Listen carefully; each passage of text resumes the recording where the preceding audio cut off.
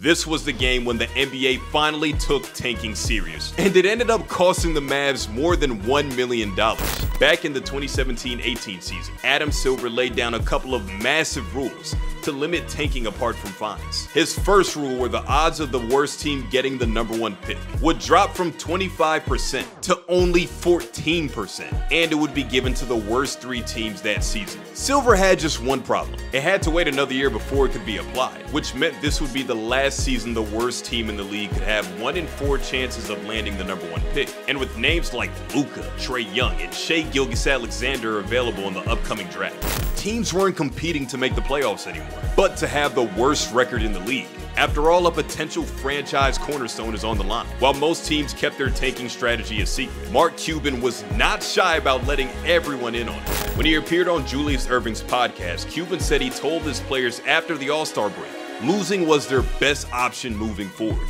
And I mean, he wasn't wrong. The Mavs were 18-40 with an aging Dirk Nowitzki and JJ Barea, who could barely play more than 20 minutes a game. But when Cuban said this, Silver wanted to make a statement and slapped him with a $600,000 fine, the largest fine he's had as an owner at the time, which is pretty huge considering all the things Cuban has done as an owner. We also can't forget that every fine Cuban has, he donates the same amount to a charity, merely pennies to his $4.6 billion net worth. But still, to make matters worse, the fine did nothing to prevent the Mavs from trying to get a top pick. In games where it still could have went either way in the 4th quarter, they'd rest their starting 5 to play undrafted players on minimum contracts. The tankathon of 2018 got so bad, one ESPN report found that teams were using advanced analytics to see which lineups were their least effective while on the court. For the Mavs, the $600,000 fine didn't go to waste though. But crazy enough, in 2023 it happened again. The Mavs had a slim shot to make it into the play-in, and their second to last game of the season against the Bulls, they rested basically their entire starting 5